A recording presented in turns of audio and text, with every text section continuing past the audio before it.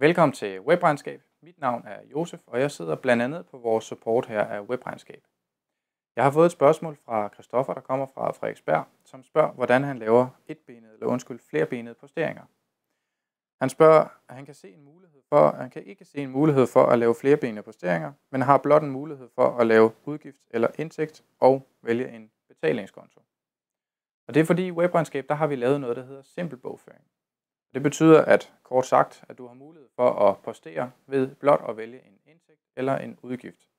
Og derefter, hvortil betalingen er modtaget eller den er betalt fra. Hvis du vil lave en flerbenet postering, så skal du blot gå ind i bogføringskæden.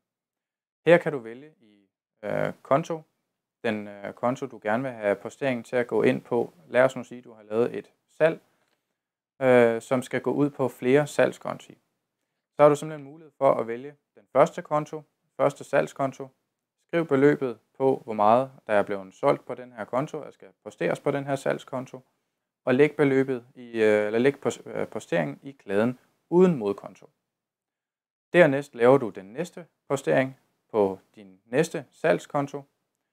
Skriver beløbet og lægger den i klæden også uden modpostering. Til sidst, hvis det her var den sidste postering, du skulle lave på din salgskonti, vælger du så, hvor betalingen er modtaget, det vil sige modposteringen. Og der vælger du så, det kunne være banken, konto 2402, hvor du skriver det fulde beløb, at der er modtaget, og lægger den i klæden.